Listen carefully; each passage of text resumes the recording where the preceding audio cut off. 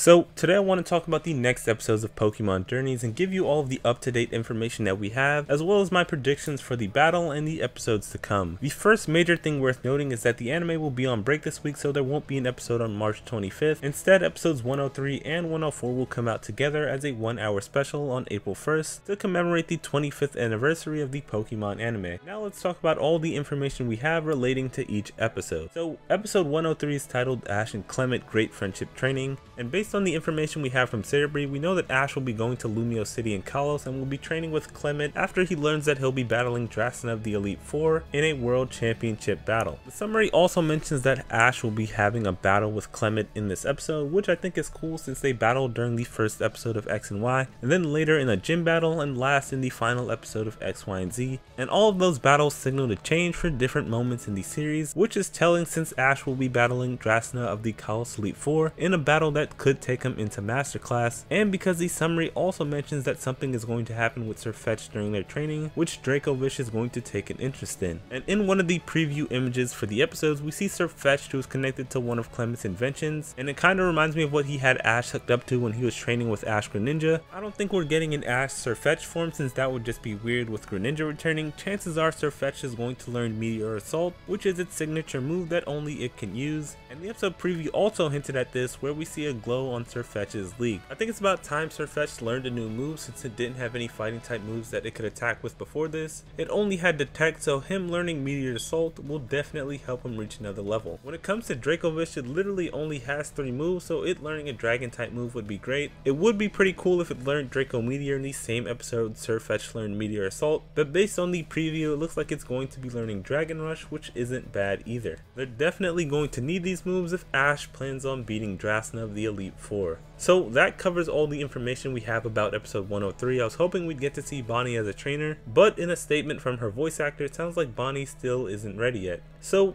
now let's talk about episode 104, which is titled Ultra Class Battle versus Drasna of the Elite Four. The title pretty much tells you what this episode is about. Ash will be battling Drasna of the Kalos Elite Four, who's ranked 12th in the World Championships, in what looks to be a 2v2 with Ash using his powered up Farfetch'd and Dracovish according to the summary, and Drasna using her Noivern and Altaria, who can Mega Evolve. When it comes to my thoughts on the battle and my predictions, I think Ash facing Drasna of the Elite Four is perfect for multiple reasons. The first being that it gives Ash another strong and credible opponent to battle. When I learned that he was battling Marnie, I was excited that we got to see Marnie as a character. I already knew Ash was going to beat her, so I was 0% worried. But when it comes to Drasna, it's not as cut and dry since she's a member of the Elite Four. I also like this matchup because Ash gets to return to Kalos in a way that feels natural and isn't forced, and meet up with Clement and Bonnie since the Kalos League Arena is in Lumio City where Clement is, which I think is a nice touch. When it comes to my battle predictions, first I want to mention that I think it's a weird pick when it comes to the 2 Pokemon Ash chose. If I was Ash, I would have gone with Pikachu and Dragonite to battle Altaria and Noivern since they're both part flying and dragon type, and that would have been the best counter. Plus Sirfetch'd and Dracovish don't use any battle gimmicks, and Drasna is definitely going to use Mega Evolution in this battle, so unless he decides that one of them is going to use a Z move, once she powers up into Mega Evolution, he's gonna have to come up with a pretty good strategy to counter her. Mega Altaria does become Dragon Fairy when it Mega Evolves, so Dragonite would lose its counter effectiveness and become weaker, but Pikachu could easily counter that with a Z move, and if you throw Lucario in there, it could just Mega Evolve to give it enough power to combat it. Plus it would give us a chance to see Mega Lucario in a Mega Evolution showdown, which we've never seen before. I get that Sirfetch'd and Dracovish need screen time in Ultra Class, but I still think it's risky since Sirfetch'd is a fighting type and both her Pokemon are flying,